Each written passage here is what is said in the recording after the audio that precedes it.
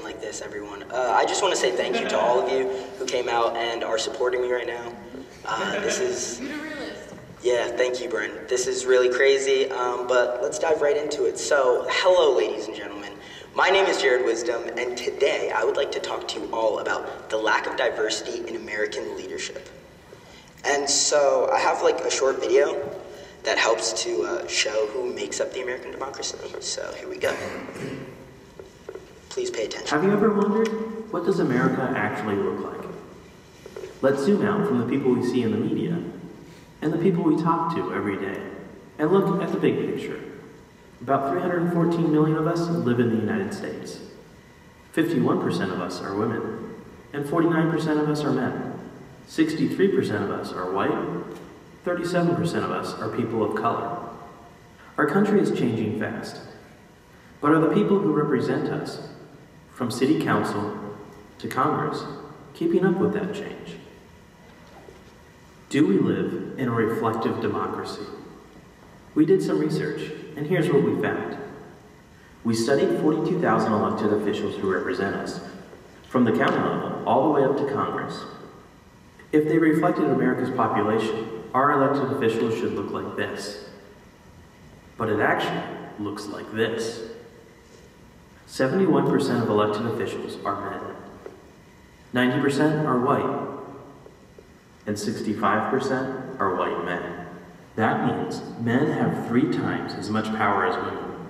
And white Americans also have 3 times as much power as people of color.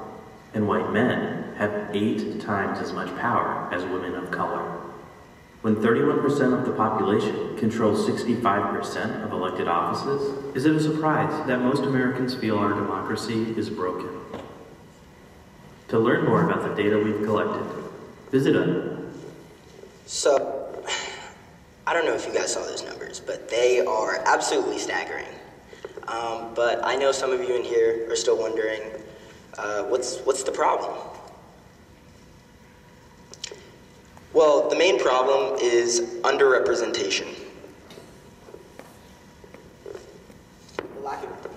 The lack of diversity in American leadership dates all the way back to 1789, when George Washington was inaugurated as the first president of the United States. This number right here represents how many presidents the United States has had. The same number depicts how many have been male. And to finish it off, 43 of these men have been white. This leaves women and minorities feeling disconnected and unimportant from City Hall all the way to Congress.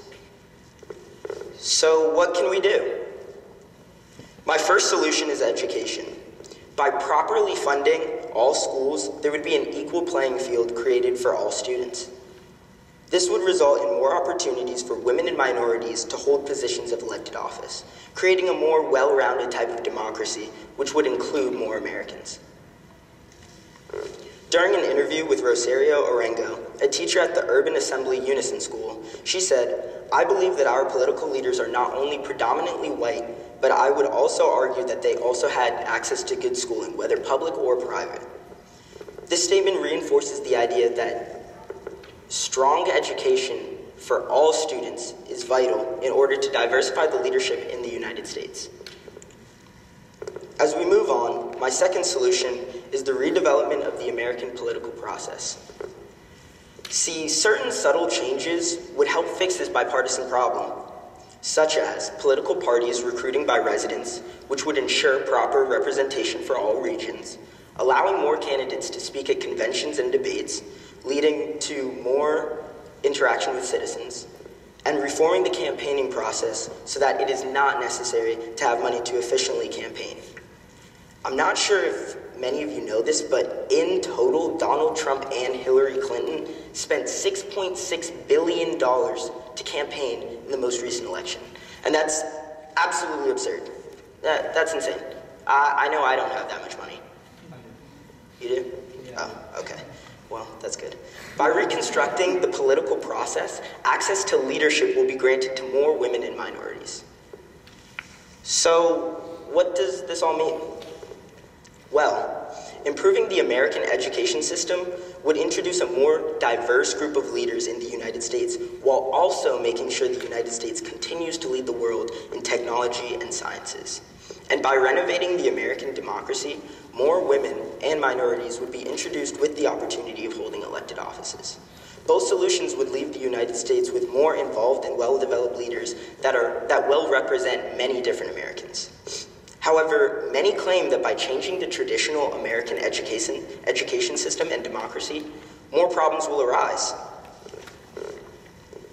As French Montana would say, if you ain't got no haters, you ain't poppin'. And so with that, let's debunk these claims. There's a lot of room for improvement in the American education system that currently only favors students who attend schools with proper funding. And as you can see, there's always room for improvement, even when there's not. That quote is by me. And as for the democracy, it has been named a broken one for years and has certainly left the United States in shambles via this most recent election.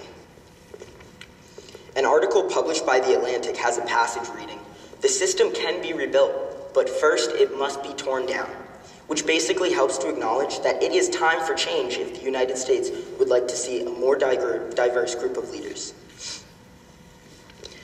It is quite easy to see that the improvements to these systems need to be set in place to resolve the lack of diversity in American leadership roles. And with the United States currently very disconnected, what better time to make the change? So, ladies and gentlemen, I would like for you all to understand that I am not against white male leadership. However, there are many Americans who feel as though they don't have a say in this country. So, I would like to leave you all with a question. That question is, how can we all come together and resolve the lack of diversity in American leadership roles? Again, my name is Wisdome, and I would like to thank you all for your time today.